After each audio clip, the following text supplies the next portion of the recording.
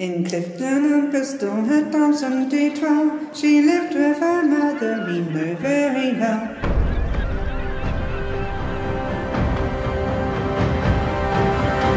At Openstorytellers, we tell stories about people who are disabled. We tell the stories all over the place.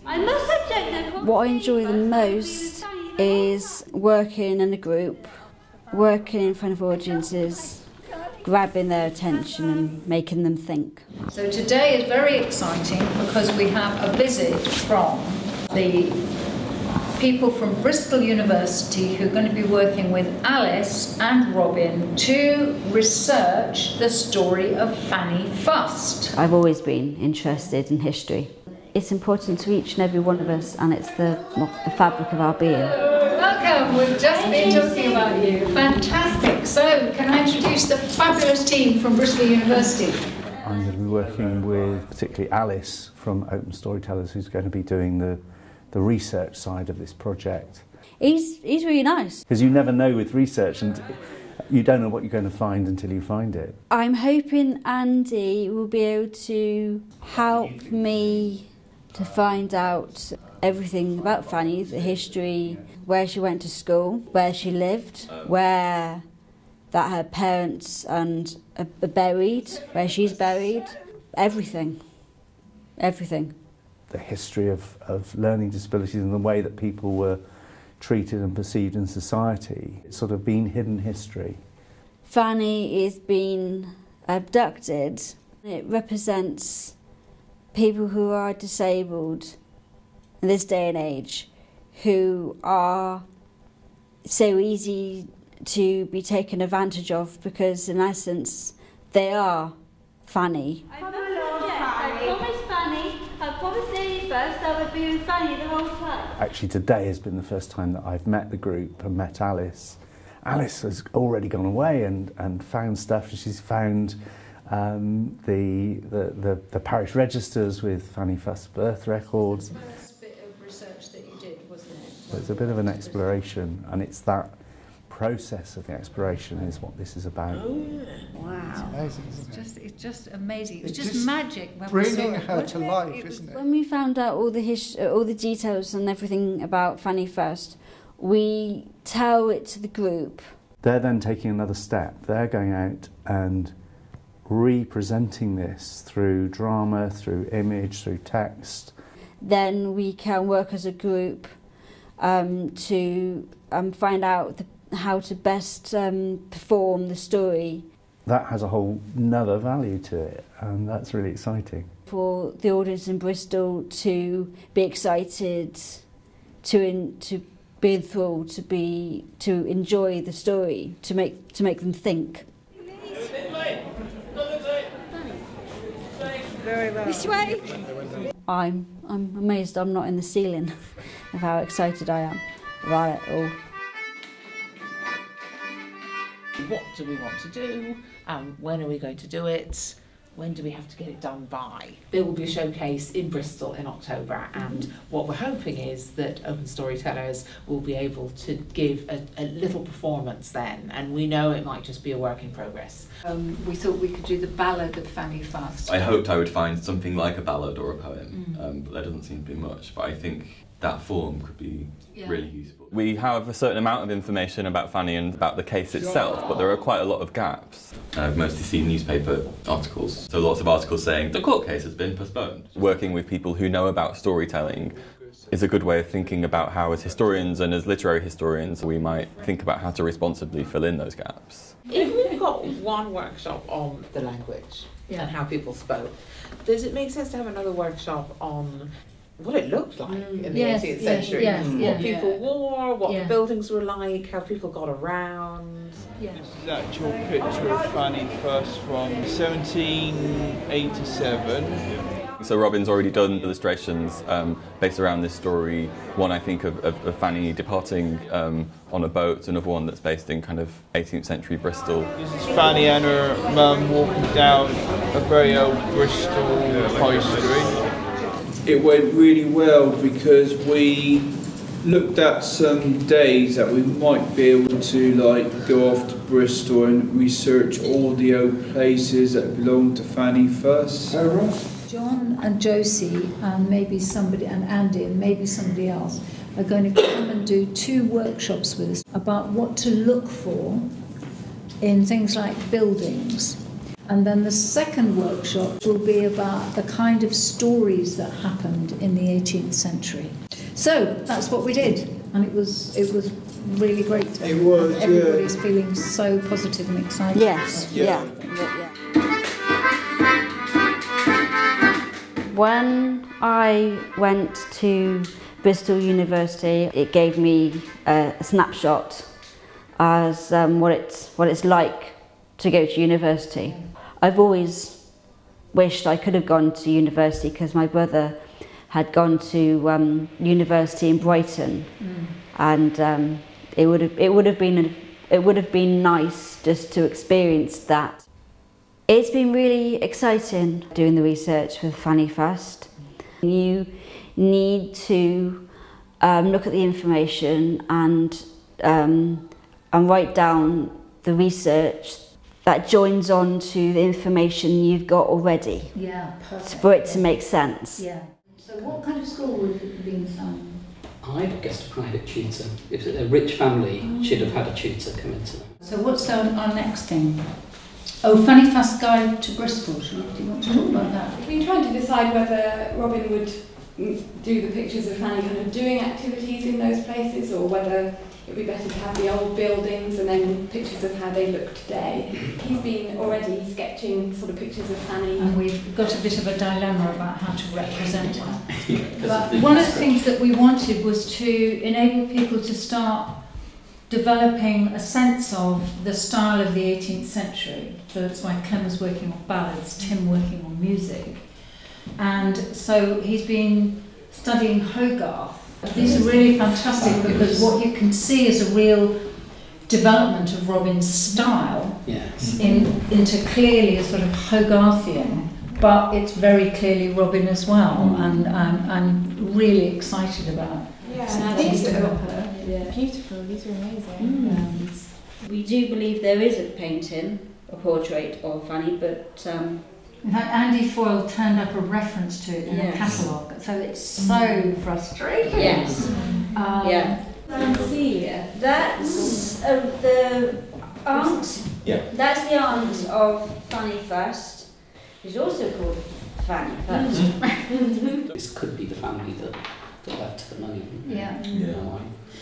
So is our consensus then that if we can find out that she's a blood relation, that Robin could probably base a portrait? There's a piece of paper all on that my dad did with all the Fusts and the Jenna and the I think it's in the file. The tree, because it's in your file. Okay, it would have because it would be it would have been good to have that on the computer to look. Let's do that as an action point. Me and Kay and Tim and the other Openstorytelling group got a bit confused with Francis Payne and Francis Hell, which we thought, oh, how does that go? Francis one is Francis Payne. Francis Payne. And Francis Payne. She's the one who goes back to the hall. Francis. Then Francis. Oh, hang on. She had Elizabeth's story, Mum's story, and Fanny's story, and then we know there's another story afterwards. So well done, everybody. Thanks to everybody's hard work, I think we're on track.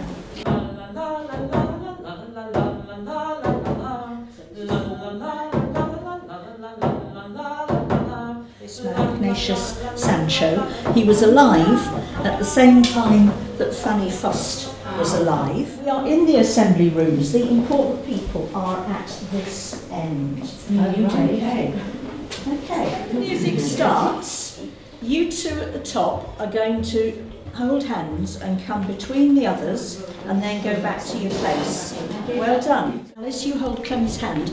and you direct her to go around you, either over your head or in front. So you're doing a turn as well, yes? So which way do you want to make Clem go around you? That way. Okay. And you do the same.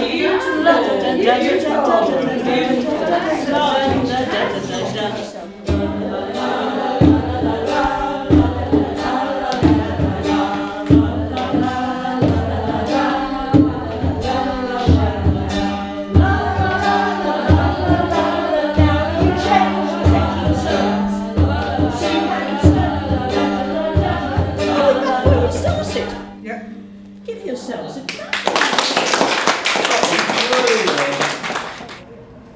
Welcome to the Fashion Museum. My name's Fleur and I'm part of the Fashion Museum team here in Bath, and we use this room to give access to objects in the collection that aren't on display downstairs in the gallery. So we've got 3 dresses. Very lucky because actually I managed to find a wedding dress that was worn exactly in 1787. I thought tied really nicely in with your story. That looks rather constricted. Definitely does. Can we able to have a... Yes, please handle them. So these are called stays. We would probably call them corsets nowadays, but they were called stays at the time. And you can feel just how structured they are, and they really change the shape of the body. Is all I'm going to say. I wouldn't want to eat very much with a corset on. You can imagine how it feels to sit down, to try and run or jump or dance.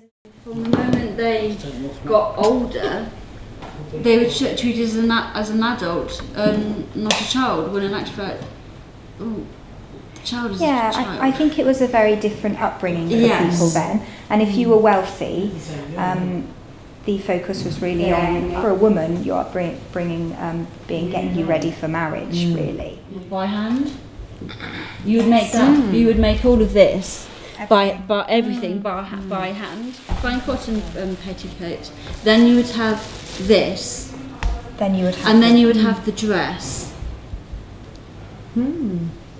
No wonder they couldn't move it. And then any outerwear that you wanted. If it was winter, you might have a cloak or a coat. Or Oh my God, I would have had to get up at 6 o'clock or 5 to get dressed and to come into a storytellers looking like that. Do you like to wear those things? This is silk. You can tell it's silk. That's beautiful. It's beautiful. Whoever made this, stitched this by hand, they would have had to do it by candlelight. Fanny, you didn't know the roads are going to be the toilets. Yeah, that is a good question. I mean, how would they have gone to the loo with 20 layers of fabric around them? Hats. Oh, hat time. You don't get hat hair like you do now when you put the cap on your head and your hair's all messy. It didn't get the Well, they look like someone wore them quite a lot. They've got a bit of frayed around the ankle.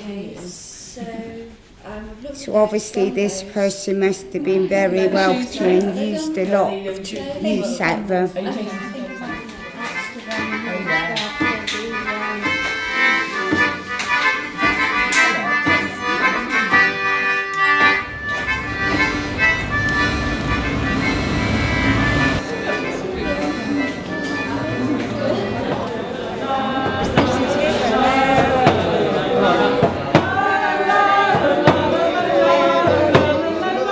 I think there may be about to be an abduction of an 18th century heiress.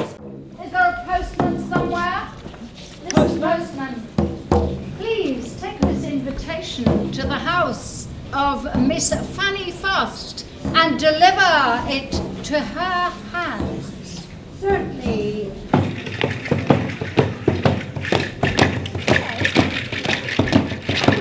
She sent her agents to follow to France to make sure that the kidnap would not be Agents, come quickly. My daughter has been abducted by this man here. Good God! Do you know where they went? Went that way. Yes. That way? No, over there somewhere. Have you seen this lady? Right over there. Have you seen this lady? Have you seen this lady? See us in the coffee house. thought you did absolutely brilliantly, and it was really putting people out of their comfort zone. And actually that's what I think the event is all about, and it really worked. So well done you. I love my jobs, but out of everything in the week, the best place I could ever think of probably get into is Openstorytellers, because I love my performing. We Misfits, we love fun, and I'm sure you guys do too. We do. So let me tell you a bit about the Misfits. As you can tell, we're a bunch of misfits. So what do? Do nothing really. Acting, teaching, kind of jump around, exploring. What we'd like to do is to show you two very short extracts from the performance that we're developing. My fine police officers, I want you to guard this house. You stand here, thank you. You stand here, thank you. They stay in there, and I go away. Indeed, monsieur. No, you stay here. You stay here. You stay here. I go, you stay, they stay in there, you do not let them out. Don't let them out, let them in. Or was it don't let them in, let them out, monsieur? No, you keep... The bit with the guards we were a bit worried about, because it's kind of like making fun of people with a learning disability. I can see that, yes. Wondered if you'd ever faced that same problem and how you dealt with it. Sometimes we do it in our poems. Did it feel uncomfortable to you watching? It made me laugh. I thought it was quite funny. Yeah, I really liked it. And the staging of it and the idea behind it. But yeah, it's just looking where the power lies in there. I think maybe it's because you had the language and you were the lead on it. If Robin was actually taking control of it, so he had the power, then you wouldn't have a problem. Then it would be That's really helpful. just We cannot let anybody out, depart, or otherwise exit. But I'm asking to come in to see the master of the house. I don't know about that, monsieur. Yes. So right, I want you to come in. Anyway, it says you're supposed to keep people in, not let them in. You mean we keep people in, but we... Yes. Your job is you're supposed to keep people in the house, they're supposed to stay in the house. He wants to come in. I wonder if then another way we could do it is Jen brings a letter, he says if you've got to stay there, then Jamie and David move off, and Robin calls them back. There are two songs I'd like to share with you. I composed these verses. In the spring of yore I saw a youth dressed in green and fresh ruby ribbon. On his trusty horse, so boldly he did ride, and there passed a fart in him. Oh, and there passed a fart in him. In the spring of yore. We're so grateful to all of you for coming as our critical friends, because this is, if you like, a kind of dress rehearsal where we get to show you a work in progress and to get your feedback in order to make this an even more fantastic performance. Because we're taking it to Froome Festival on the 13th of July, and then we're hoping to be able to take it to a lot of venues after this. And at the end of the performance, we're going to have a Q&A session with the audience. Ladies! Stages! I'm sorry, It's a friendly game. Ooh. Henry Bellman prevailed on Miss Frances Hawpayne, who was acquainted with Miss Fanny Fuss through having been... There's a post-shade. Another change of plan. We could go for strawberries and cream at the Ostrich Inn. You'll like that, won't you, Fanny? Yes, I love strawberries and cream. Take the main show. Lower the chair. Hard apart, Mr. Buffett. And now it's time for you to ask us questions. Is it known what happened to the spurious husband at all? Are there any records? Could it happen today? That happens in real life to even youngsters and people my age. When we listened to the witness statements, there were quite a few which were saying that she was totally capable of looking after herself and knew. So do we just suppose that those witnesses were all Some of the snippets are from newspaper reports, and some of them are from kind of court records. What happened? Did she have a long and happy life, or She was did. her mother wrapped her in cotton wool? What happened was Her mother wouldn't allow it. Yeah. Marriage. Marriage? Who's getting married? What? Another change of plan. We could go for strawberries and cream at the ostrich. That's how I found your daughter, residing at a house owned by... What shall we do? King Louis the 16th of She had not been carried away against her inclination. Why did you go to France? Oh, strawberries and cream. Strawberries and cream? Strawberries! Boy! Bowman! You know!